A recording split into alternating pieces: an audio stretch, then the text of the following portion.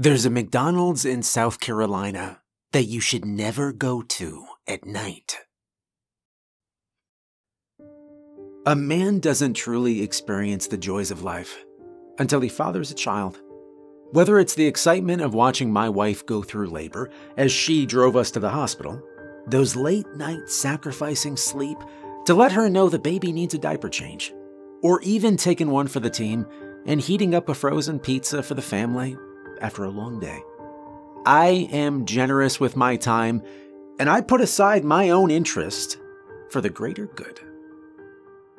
We are providers, protectors for our wives, and most importantly, our children, who will go on to do great things. And then there are some of us who take it to the next level. The real ones. The dads by which all other dads are measured. My name is Tony, and I'm a sports dad. And my boy Zeke is a budding superstar in the world of competitive pickleball. A once obscure sport that the haters refer to as tiny tennis. It has suddenly captivated the world at a level second only to the bond between Taylor Swift and Travis Kelce. Once known for 60-year-old women, the future of this game has become obvious to me. College, scholarships, fame, and endorsement deals with the big boys like Skechers and Subway. My son's going pro, and you better believe I'm going with him. Now, believe it or not, Zeke is ranked 17th in the 8 and under division. I couldn't be more proud of what he's accomplished so far. But with sports comes traveling to tournaments. Lots of them. As we do most every weekend, the family and I were driving to a tourney. This particular Friday, we were making the long drive from West Virginia to the shores of Myrtle Beach, South Carolina, also known as the Redneck Riviera. The drive is roughly 8 hours if you can limit your liquid intake. The first 6 of those hours are general interstate traffic with minimal road changes. The last 2, however, are what can only be described as a geographical dumpster fire. 2-lane roads, back roads, construction, detours, plus the endless near collisions with RVs and giant pickup trucks. It is exhausting, to say the least. So on this particular weekend, not too far from the state line and just after passing through the town of Dillon, South Carolina, we hit yet another detour. I was done. The traffic and the heat and the endless prompts from Surrey had finally gotten to me. Even changing the navigation voice to Mr. T didn't improve my mood. I pitied the fool who gave me any lip before we hit the coastline. So after taking that detour onto a pothole-filled dirt road, I decided it was time for a pit stop. Zeke cheered from the back seat when I announced my plan. Everyone was relieved by the prospect of getting a break from the drive. Problem was, we were in the middle of nowhere. Myrtle Beach is a de facto yearly vacation spot for the entirety of West Virginia, so I had made this drive more times than I dare to guess. Regardless, even with the help of Surrey, Mr. T, and some pop star the kids chose called Billy Eyelids, I still managed to get lost. And it happens every single time. So imagine my surprise when we emerged from somewhere deep in the longleaf Carolina pines to see a welcome sign for a town. It read, "Welcome to Consumption, South Carolina. A great place to eat." Okay, so most small town signs will show a painting of children frolicking in lush grasses while proud parents sit on benches under its name. But instead of that, this one said in parenthesis, "We have a McDonald's." Now, as a lifetime resident of small towns, there are a few things we take real pride in, including, but not limited to, an actor who grew up in town, a professional sports star who attended our high school for half his freshman year, a historical marker showing the birthplace of a state senator from the 19th century, the fact that a large army stopped to camp overnight on the way to a famous battle. We take pride in the small things, because the small things are what we have. And the small things define a sense of community and camaraderie that just can't be found in big cities. What we don't take pride in is our McDonald's. Why? Well, because every small town in America has one. Sceneries change, trends come and go, our children leave the nest, and mullets go in and out of style. But showing up in every nook and crevice of our nation are those greasy, golden arches.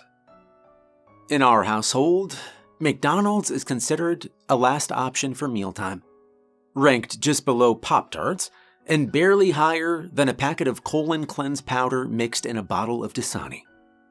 It is the least appealing of the 4 restaurants in our town. It's what Zeke has to eat when he loses a pickleball match.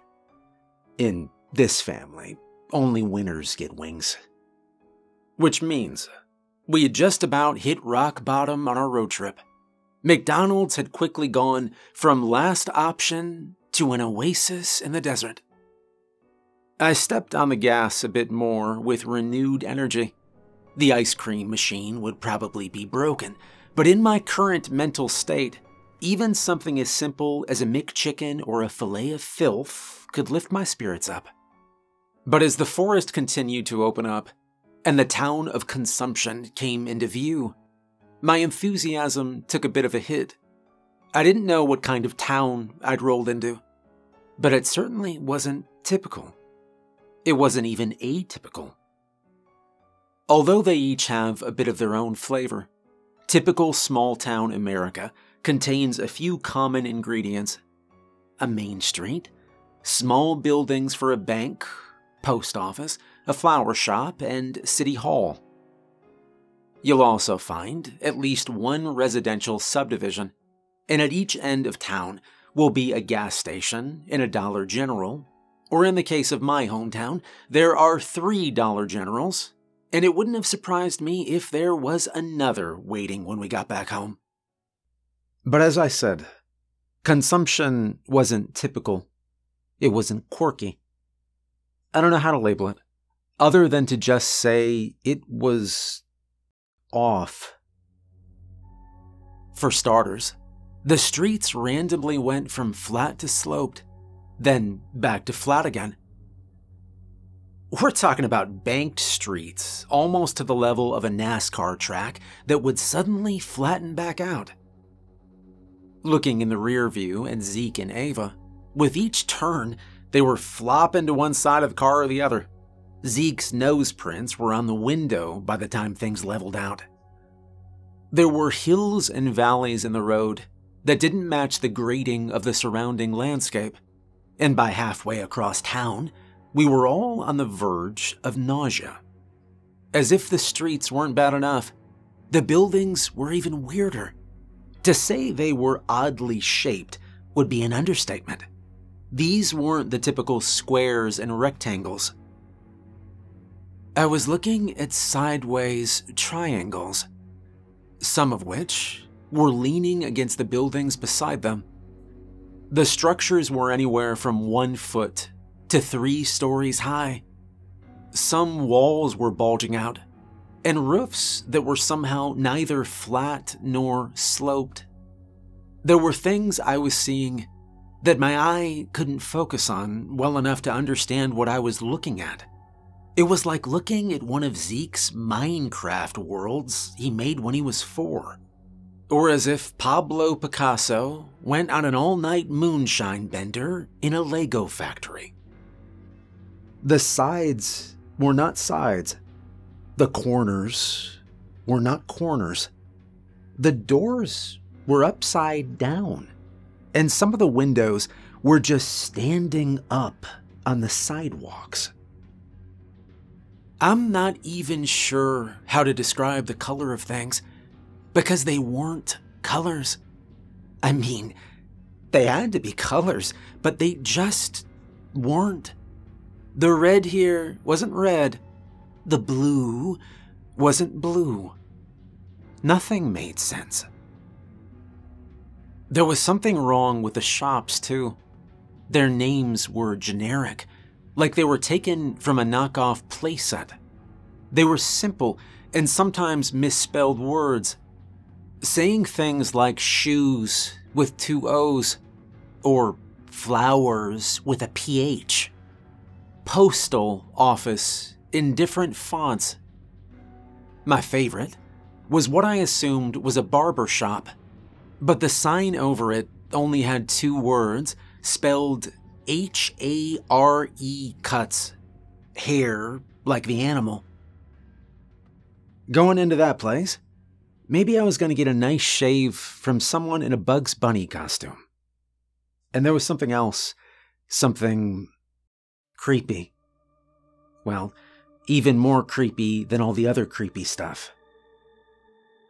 Every one of these structures almost looked like it was pulsating in and out. Almost as if they were breathing. Now I know what you're thinking. Were there people? Yes, there were. Quite a few of them, actually.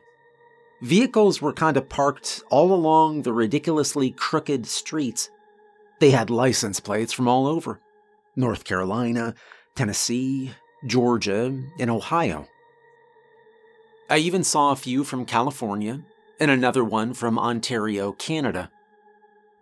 Listen, I know people love Myrtle Beach, and if you've never been there, I suggest you don't go. It's crowded enough already. Point is, the plates didn't really surprise me. All the different tourists wandering around was probably the most normal thing about this town. Everywhere we looked, there were tourists just as confused as we were. They were milling about, taking pictures of the buildings, videos for TikTok, and standing around confused when they tried to enter any of the shops. If there was a door handle, it probably didn't turn. If it turned, the door probably didn't open.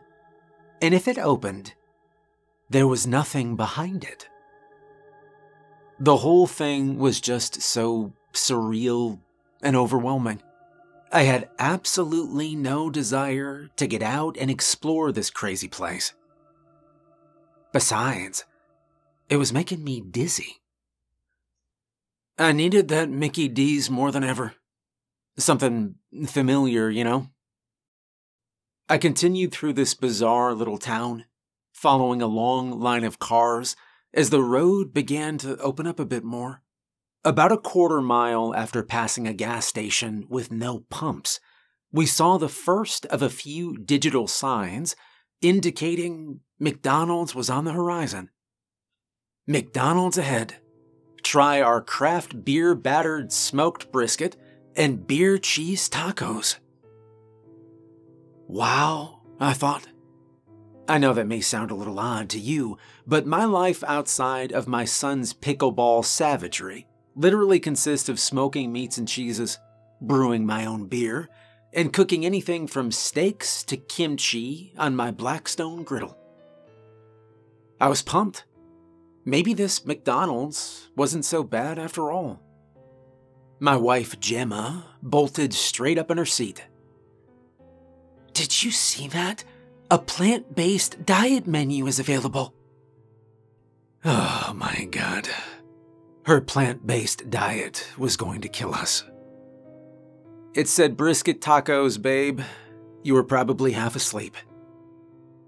She shot me a disturbingly wild-eyed look and said, I know I was up half the night doing all the packing as usual, but I wasn't asleep. I know what I saw. McDonald's has finally embraced the vegan way. Then Zeke, surprisingly without his head buried in his pickleball rulebook, chimed in. I saw ketchup and bologna sandwiches. It's like they read my mind. More like they monitor his phone. Honestly, I would have attributed all of this to phone monitoring and targeted advertising. But there's only one little problem with that theory. I love my wife to the ends of this earth. I would do anything for her, outside of missing a chance to see Zeke slay his third-grade peers. But as part of her plant-based, hippie lifestyle changes, she had switched us all to flip phones with no Wi-Fi access. Claimed it was a lifestyle cleanse. She said smartphones were burning out our dopamine receptors or something like that. So the likelihood of internet-based targeting and advertising was slim, to say the least. Then again, that brisket taco was singing a sweet beer-battered song pulled from the soundtrack of my very existence. 3 more signs appeared over the next mile or so. Every one of them was advertising something different to whoever looked at it. Honestly, the accuracy of the signs would have been a little unsettling if we hadn't been so stoked about the food. And even more amazing, there was an optional buffet.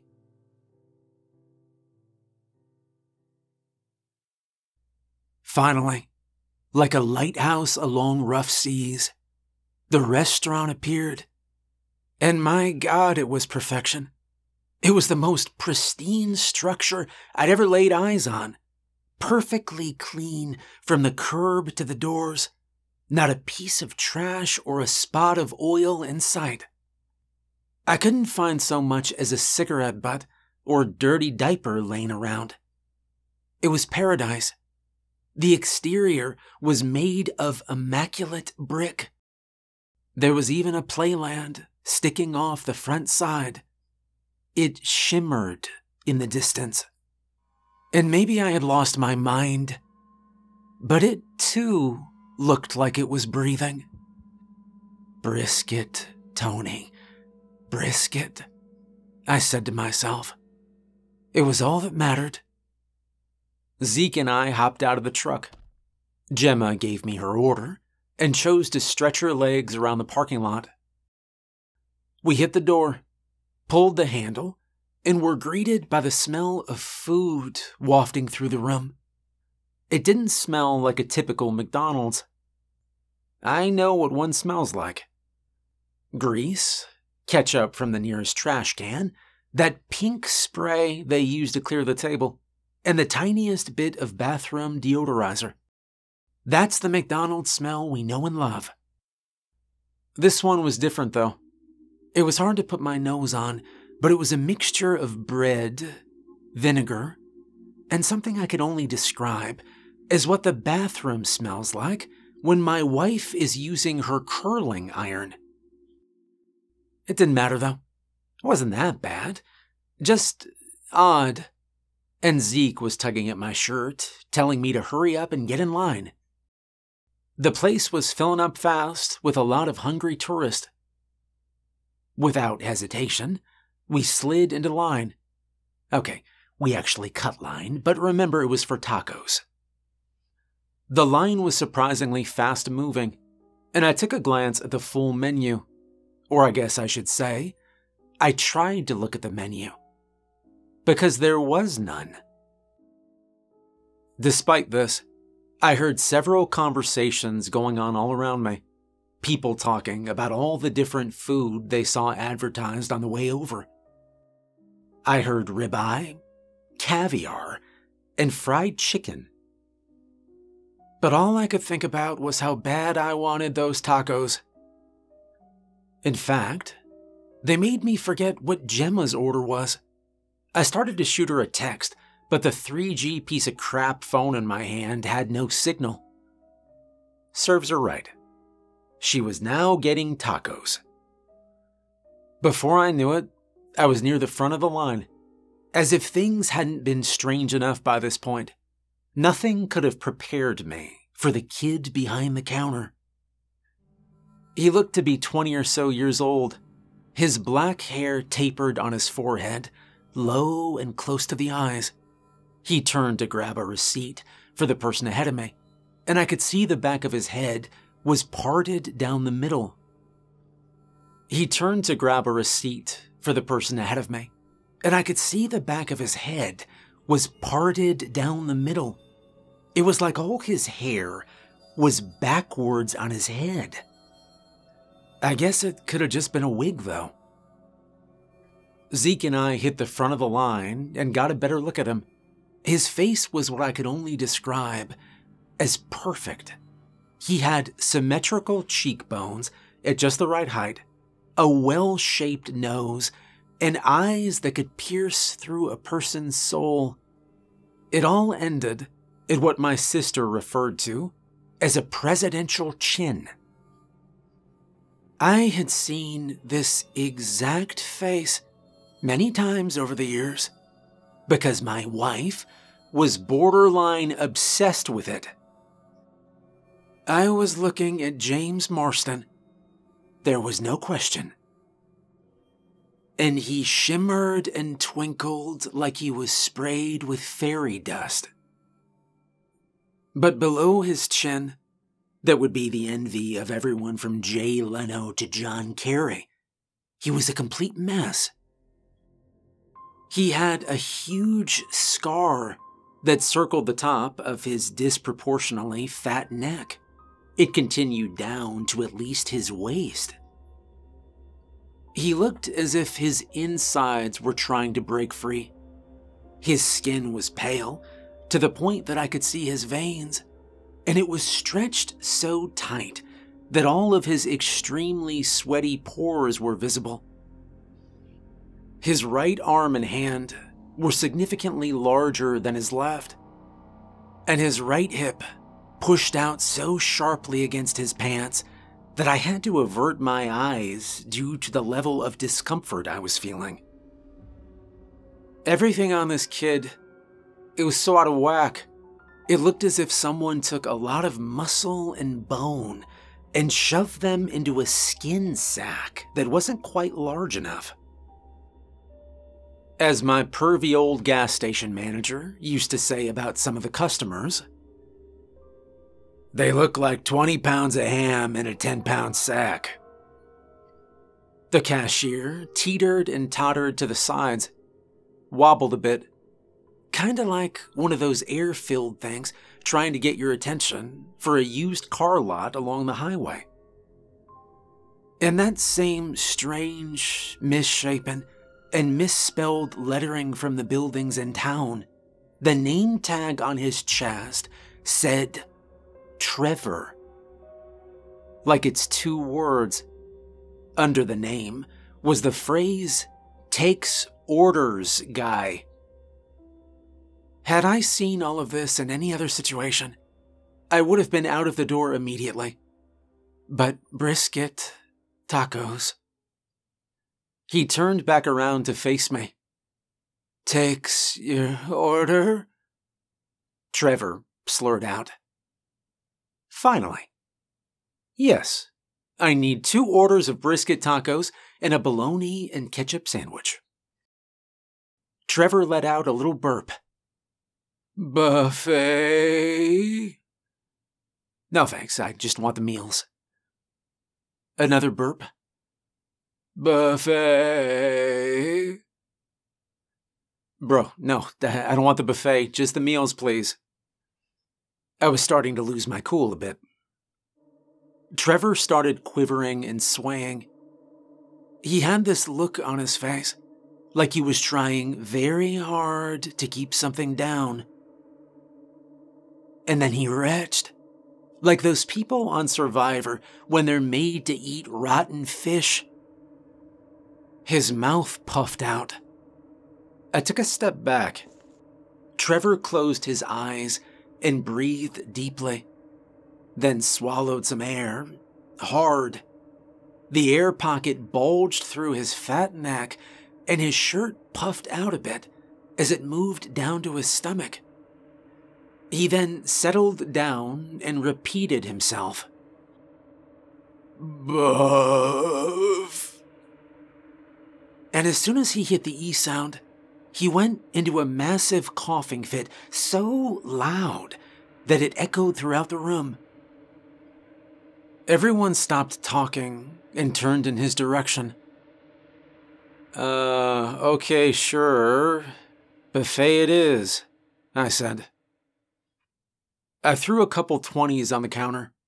Trevor typed a bid into the register with his humongous hand, then handed me 2 receipts. As I walked toward a door that would lead me to my luscious tacos, I glanced at the receipts. One said nuggets, and the other said toppings. Whatever. It was a buffet. They know where I was headed.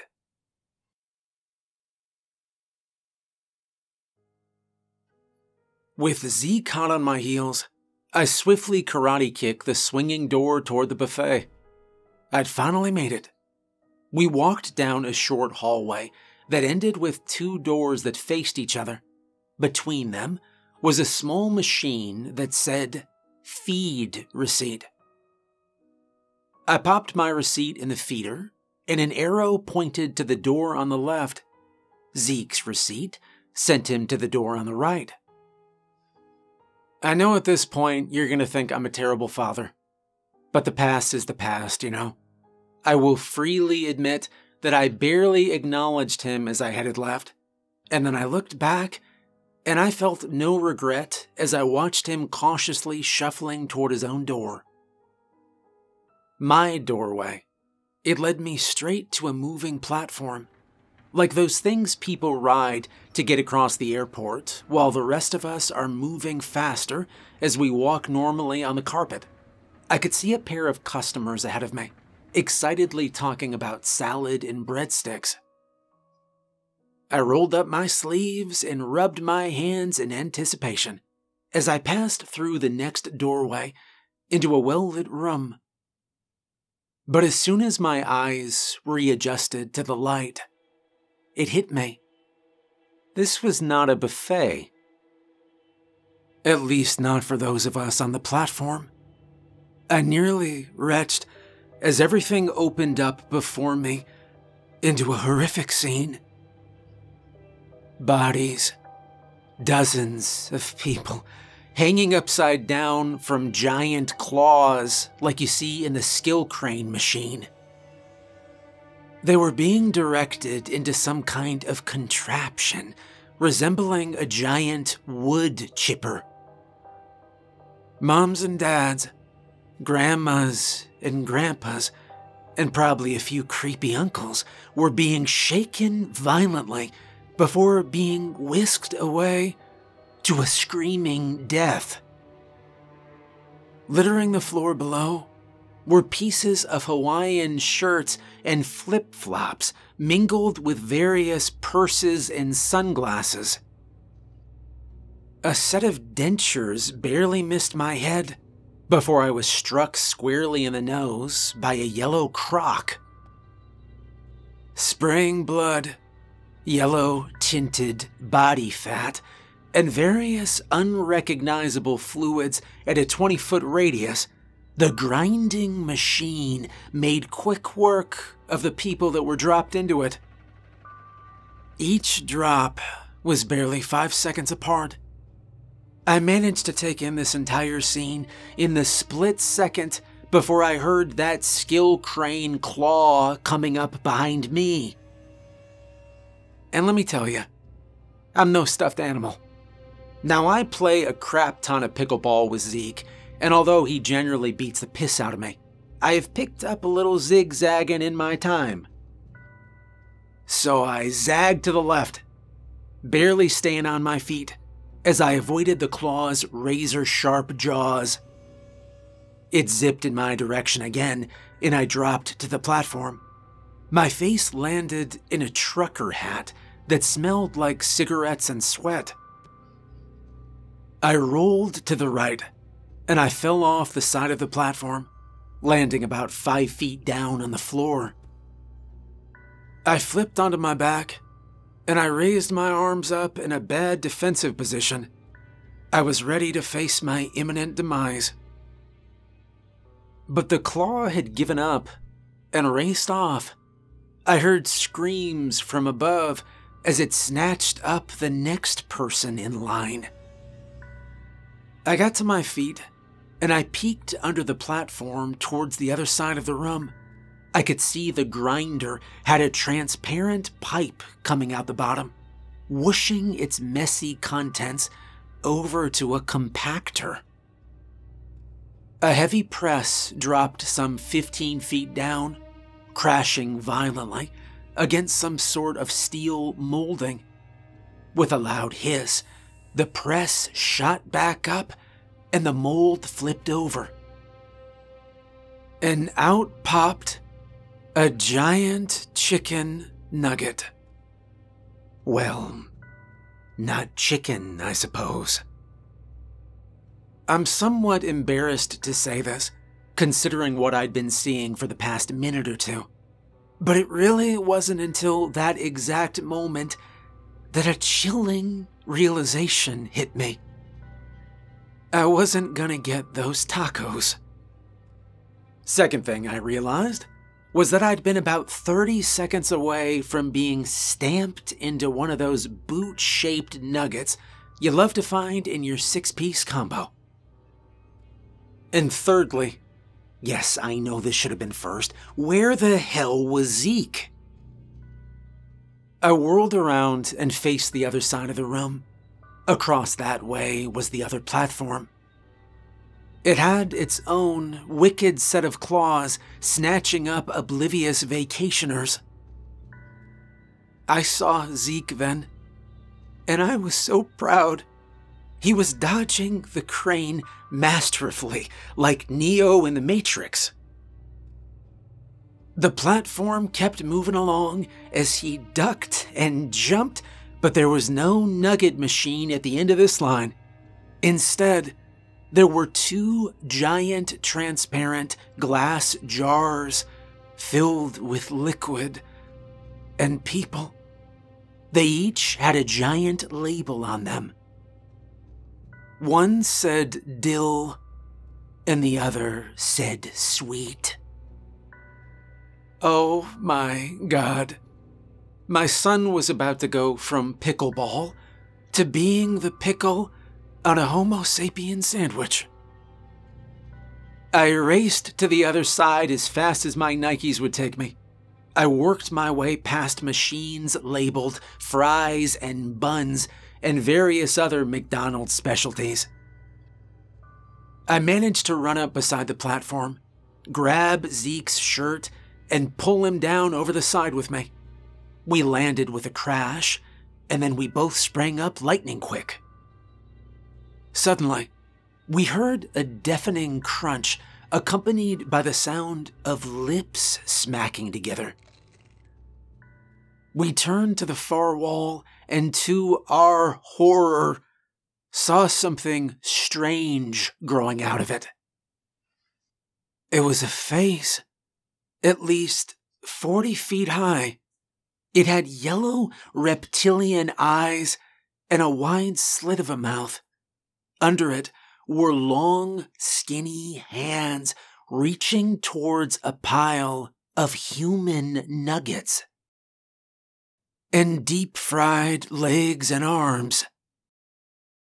Zeke, we need to get out of here, I said. We ran until we reached a door labeled Bile. We slammed the door shut as soon as we were in. The room was dimly lit and contained several large tanks of orange liquid. That's when it hit me. The door was serious. This actually was bile. We were in the digestive system of an eldritch monster.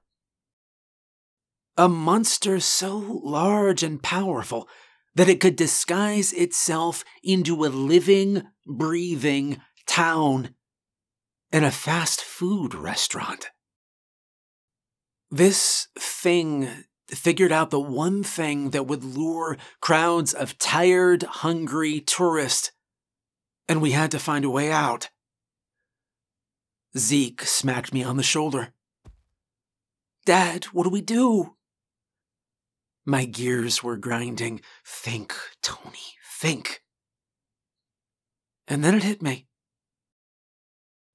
Zeke, we know how it eats, right? And there's bile, so we know it digests. So what's next? Zeke's eyes went wild. We both know what we need to look for, but it's not going to be pretty. We both ran out of the bile room and headed back onto the production floor. There were 2 more doors nearby. One was labeled in, and the other was labeled out. We ran to the in door, opened it, and wished we hadn't. It was the stomach, flesh mixed with bones, and hair slid down giant tubes into a huge tank. Acid dripped from above, dissolving the slurry. We ran back onto the floor once again and headed for the outdoor. And there it was, the exit, hopefully. It was essentially a trough. Waste from what I presumed was the stomach ran down into a big pipe. I could see daylight bleeding into the room from the end of the pipe. The smell was unbelievable. But we were jumping in. We both took a big breath of air, and then I grabbed Zeke, tossed him down the tube, and jumped in after him. 5 seconds later, we emerged, dropping down into a ditch full of pureed humanity behind the restaurant. We climbed out over the side, and then collapsed to the ground. Disgusted and exhausted, we gave each other a slimy high five that meant more than any words we could have spoken. I love my son. He's my best buddy.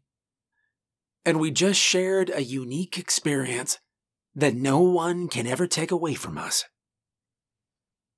Hand in hand, we made our way back to the truck. But when Gemma got a look at us, her face contorted into a mixture of horror, disgust, and anger.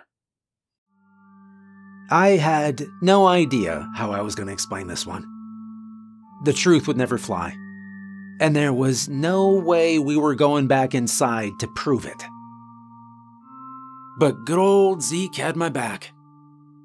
With an excited smile on his face, and both of us drenched in slime, Zeke called out to his mother through her open window. Hey, Mom, the cashier Trevor threw up on us. I offered a shrug. I think we're gonna have to go to Wendy's.